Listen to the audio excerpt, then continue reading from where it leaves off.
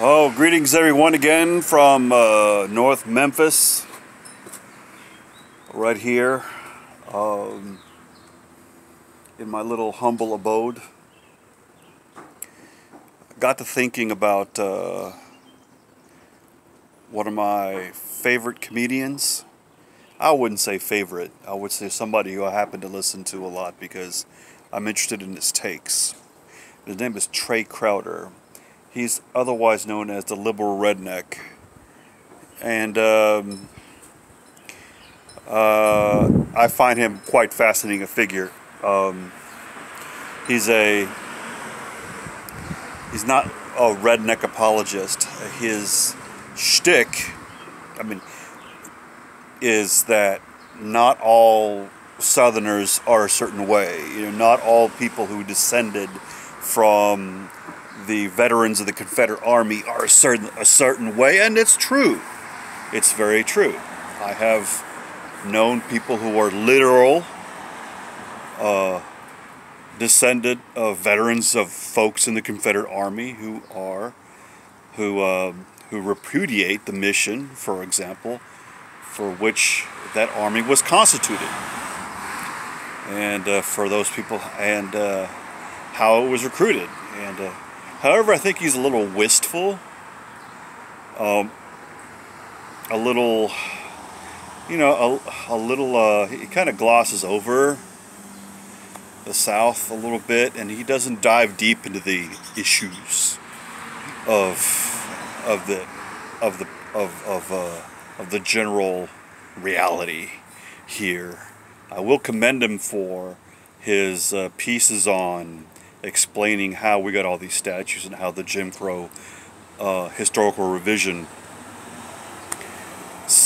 episodes in the beginning of the 20th and the middle of the 20th century, during and as a result of and in reaction to the civil rights era, we got a lot of statues, specifically by the daughters of the Confederacy.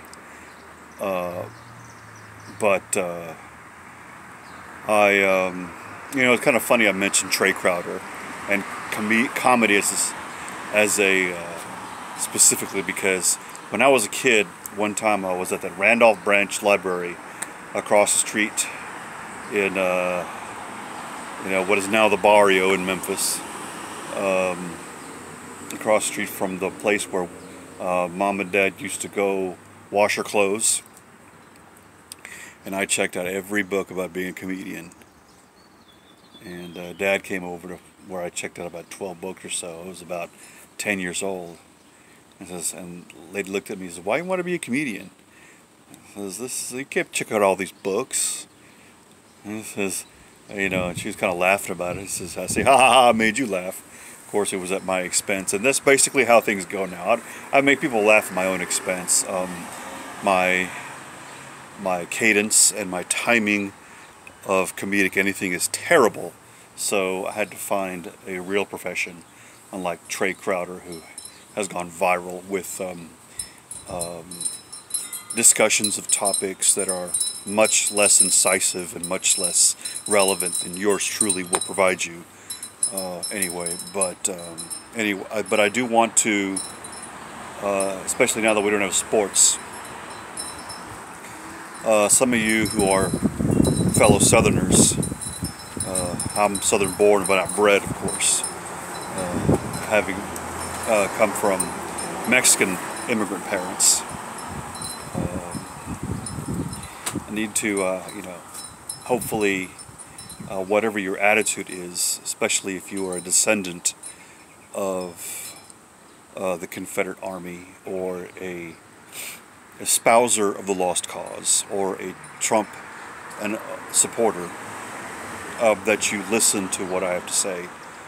And if you are, like me, related to immigration from Mexico, hopefully this explains a lot of what we observe and experience, and why people don't care. For example, if you are part of the majority community here in Shelby County / Memphis, African American, I hope that this demystifies and explains a lot of what you currently observe, hopefully don't go through to as much of an extent of what we know about what has been your experience here with people and the authority figures. And if hopefully this video goes super viral, and if you're from some other part of the world, this explains why things happen the way they do now in the United States, in spite of our the fact that we as a nation were birthed from 13 colonies that sought to conduct the experiment of institutionalizing the enlightenment of the appropriateness and relevance of self-governance in a period when obviously kings and queens were the dominant statesmen of the time. But I'm not supposed to touch my face. I need to get a cone like a dog or something. But so anyway, okay, so it's no mystery, first of all, why Trump got elected. I would say on the margins it's because of the fact that he ran against a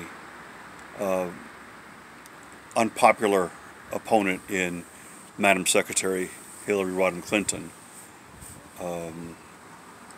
So that was in play. If there would be some other figure, then Trump probably would have lost. If the Republicans would have run somebody else other than Trump, then Hillary would have lost even the popular vote. But, you know, like a professional politician, for example. But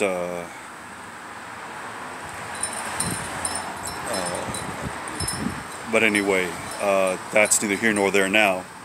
But we see now that Trump can continue to, for example, demonize others, eviscerate our institutions, open up the private profiteering of our public goods, and leave a lot of us die on the vine in respect to this pandemic that we have. So anyhow, so why is this? So why is he still such an endeared figure in American politics to very many, especially around here? Well, it's not about. First of all, I'm making a mistake by making it about Trump. I'm making a mistake about making it about about one person, because what I want to feature is the overall zeitgeist, the overall attitudes of people in my area, in my sector of the United States, and how it is that we see, for example, in the opening of our society in the first official weekend of summer of our Memorial Day, which is a problematic holiday in and of itself right now, given the conduct of our military forces in recent years. We see in a place in Missouri 3 days ago, a bar in this next to a place called Lake of the Ozarks that had a swimming pool, I believe, attached to the lake, have probably observably about 500 people, shoulder to shoulder, just dressed in their swim gear, arm in arm, like they would at any other time, just regaling in proximity. The problem with this is that we've had these people, all these people are generally in their 20s. And they will go home to places like St. Louis. It's far away. It's probably 4 hours St. Louis, but not 2 hours from Kansas City. Not 2 hours from Springfield, Missouri. Not 2 hours from Columbia, Missouri, which is in fact where the University of Missouri is located. And I will probably close enough to a lot of places in Arkansas, like the populated Northwest Arkansas, where the University of Arkansas is. Well, that place is about 6 hours from where I'm coming at you from. Equally 6 hours in the other direction is the hometown of Trey Crowder, which is Sevierville, Tennessee, who lives on the near side of the Smoky Mountains, Sevierville, Tennessee, just off of that relevant exit of Interstate 40, which for part of the way is a major east-west thoroughfare in the United States, connecting the Atlantic Ocean in North Carolina at Wilmington to the desert of the Mojave Desert of California, where you break off and go to LA or San Diego or wherever, from where you are, Vegas, from where you are.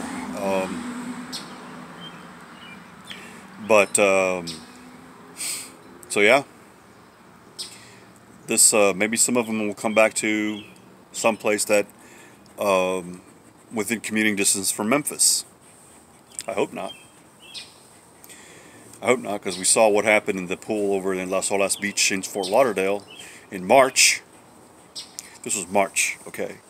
And this set off, it elevated, it got them on a higher curve all over in many metropolises in the eastern part of the United States: Nashville, New Orleans, Houston, Miami, Atlanta, even New York and Washington. People went back home for spring break, and they were visibly even catching coronavirus and talking horse to each other and making jokes about it.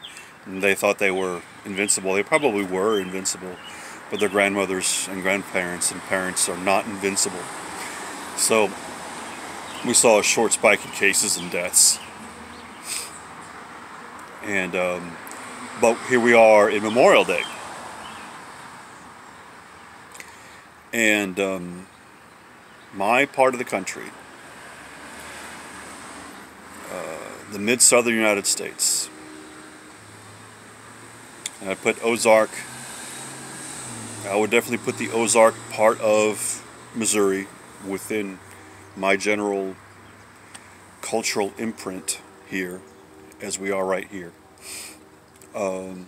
It's still southern, still authoritarian, still obviously rebellious of authority and responsibility to the other, and comfortable within a tribe.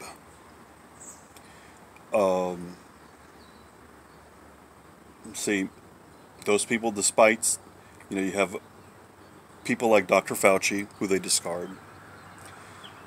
People like, we know about things where, we know about people forcing themselves into their respective state capitals all over this country en masse and catching the virus. So how do they think that after 3 months since the first infection in the United States, they weren't in any kind of danger? Well, I don't know. It's a New York thing. It's a Seattle thing, a Chicago thing, a Houston thing, a Florida thing, a Atlanta, Georgia thing. Poor guys, poor Georgia, poor Florida. Anyway, they're gonna have it bad. But now I fear Missouri is gonna have it bad, very bad, because of what these kids did out there at the Lake of the Ozarks. But okay, so how do we get to this reality? You know, how is it that we are able to, how is it that we have come to decide that we as a nation, especially as a southern United States, we see all these states here that were last to close, to establish social distancing, and first to reopen, despite all caution. Well, we have here in the South a legacy that was of the greatest mass brainwashing of the people from the dominant economic interests of the day. When the South became, especially the Mid-South, became the Mid-South. Okay, we're not talking about the 13 colonies or Virginia, the Carolinas, and whatnot. Okay, when those folk came over because they opened up the land and gave grants to folk to come over and cultivate what was now a ridiculously priced cash crop, cotton. Okay, because when this place became independent, 1790. Well, when Tennessee became a state, let's say 1796, right here on the bluff, there was a Spanish fort.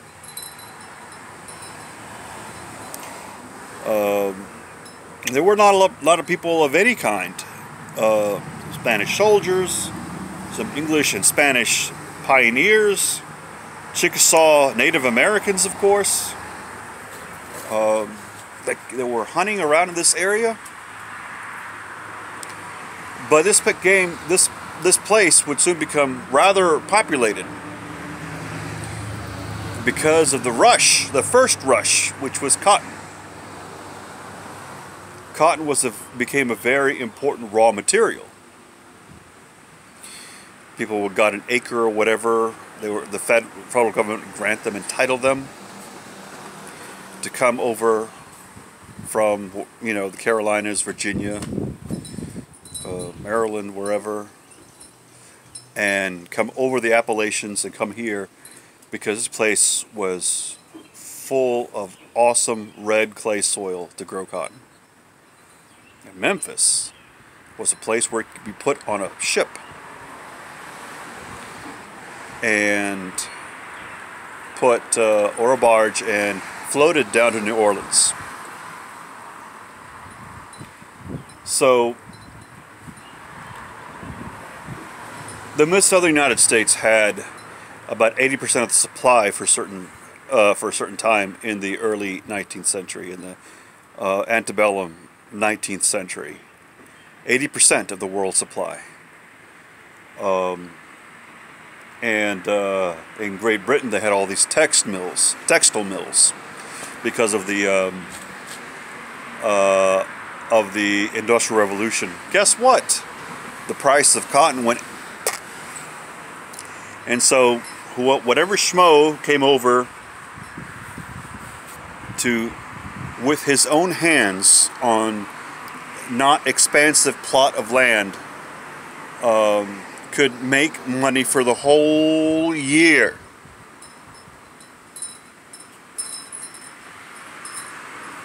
By selling his crop. Now, so what if you were rich from over there, from the Carolinas, Virginia, Maryland, Georgia, and came over here? You got so rich that you got to build yourself a mansion within one generation in the Victorian or the Spanish style.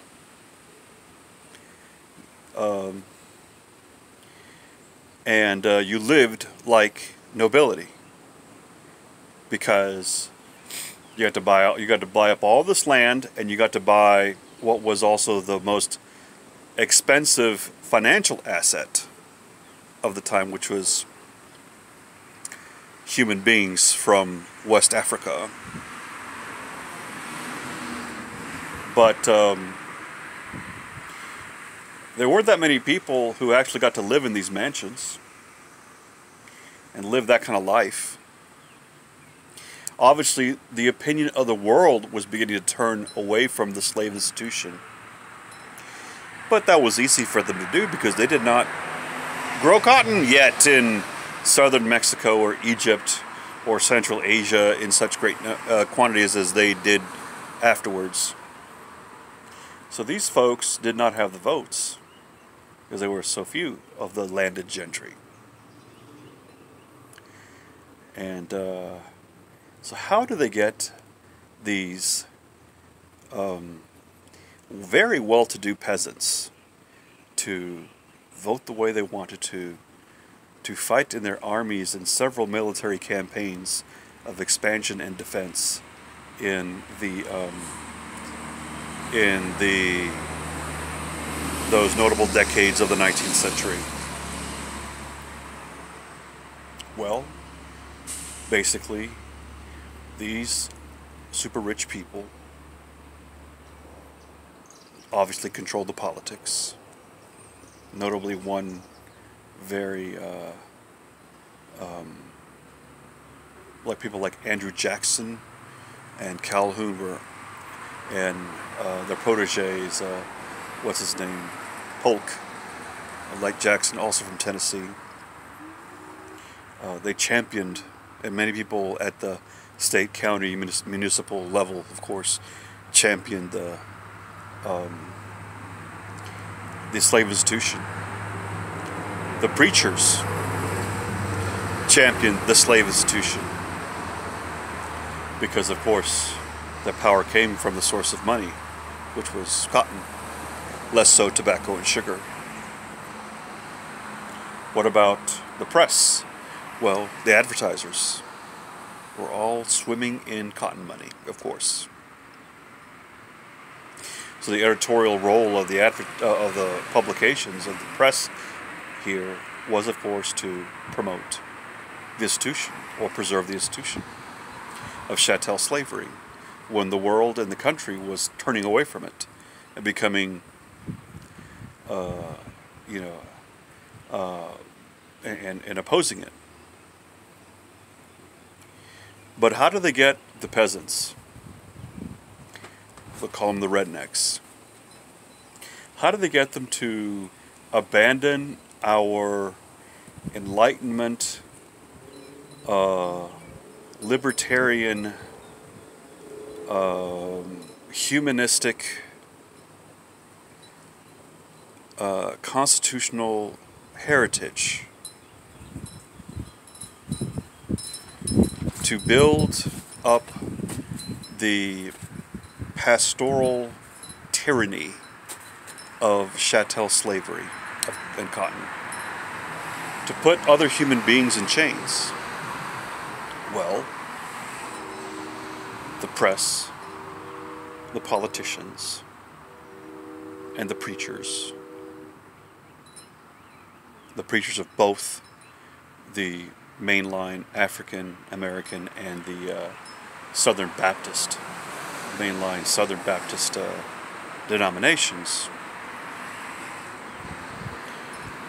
of course, were all in it. They were all in it. They weren't going to give up their gravy train.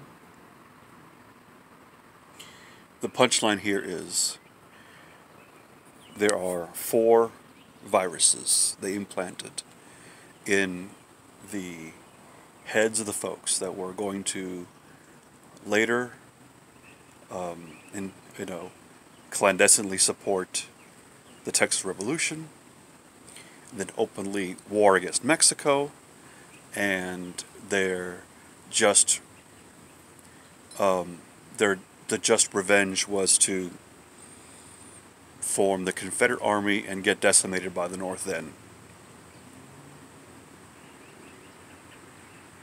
What are these 4 viruses? Well, they had to tell people, of course. They had to get people, even though they had more in common with the African Americans and the slaves, because they had to work the land, except they had to work it for free, though. They would, they had to convince them against their own interests that they were subhuman, that they did not get to, that they did not deserve the blessings of liberty. They had to say that, you know, their destiny was to take over the land that belonged to Mexico in order to expand the land available to slave agriculture and acquire more states that were slave states. They had to say the North was alien and odd and weird, you know, in its diversity and its manufacturing. You know, there'd be little snippets in the press, in the commentary, that said, "Oh yeah, the life of the mechanic. Oh, don't work in those dirty, dingy factories. That's not your life. You're meant for something better." And the last thing that I mentioned, the fourth virus that to implant, is that this government, which was constituted for us, for the general welfare, was tyrannical. And it had to be fought. And they had to abandon it and form something else. More laissez-faire, more authoritarian, more oppressive to others. Basically, institutionalized fascism in the southern United States. Well, by implanting these viruses into these people's heads, they got them to accept slavery, to abandon their crops, to volunteer for war against Mexico. Okay, and we see the attitudes towards this. Why does Mexico and the Mexican flag, have such a special? Why is it so particularly irritating to people? I mean, there's foreign flags all over the place here, but there's a special enmity towards the Mexican flag in the South and the people. But again, as I said last week, love the culture, hate the people. And finally, to take up arms against the U.S. Army. If that is not the craziest thing. Look, as a historian said, the United States, while the United States was conducting the resubjugation of the South, let's say, Harvard and Yale were still rowing on the Charles River. So sports didn't stop for that. Now, today, the folks whose mental DNA has been forever through the generations altered by these viruses that were let go from the lab of Richmond, Virginia and Montgomery, Alabama back in the day. These viruses are being utilized like if the 5G sends out and we're activated to act a certain way. Talk about projection. To defend other material interests of the day. Oh, we don't want the government involved in healthcare like it is in all the other rest of the world. No, because you don't deserve that get another job, because that job that you're doing flipping burgers for me is what? You don't deserve health care. That's for a teenager. I wonder how they feel now. They've lost their jobs, huh? The biggest material interest today in the United States is the sickness of Americans. The obesity, the diabetes, the cancer, the heart disease. These are not just lifestyle. These are actually environmental, food, and water supply caused, because we weren't always as big, myself included. This wasn't always the problem. But healthcare is the most profitable racket in the United States because we have extortionist middlemen. The richest called the insurance companies and Big Pharma. You don't believe me? The difference between what we should be paying for these lousy outcomes and what we are paying for these lousy outcomes. Let's see, why we have 18% of our entire GDP going towards medicines and doctor's time and hospitalization. Okay, and why is it allowed to absorb resources from all of the sectors? Okay, the difference between what we ought to be paying for these lousy outcomes and what we are paying is profit. Is profit to the shareholders and the executives of these industries, and they cannot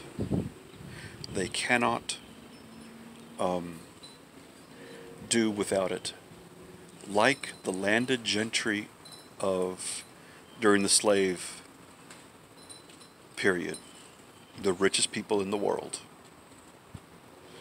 They were willing to destroy or try to destroy the United States to defend their institution. They obviously did enormous moral and intellectual injury to their people. So now they're doing the same. These people don't need, these robber barons of the healthcare sector do not need a country. But they count on the distraction through sports, for example, and the false generation of enmity among the people who actually generate their profits to provide political cover. And the modern manifestation of historical viruses is why we have these crazy dynamics going on in our clergy, in our press, in our business sector, in our politics, in our social discourse. This stuff that has generated way, way back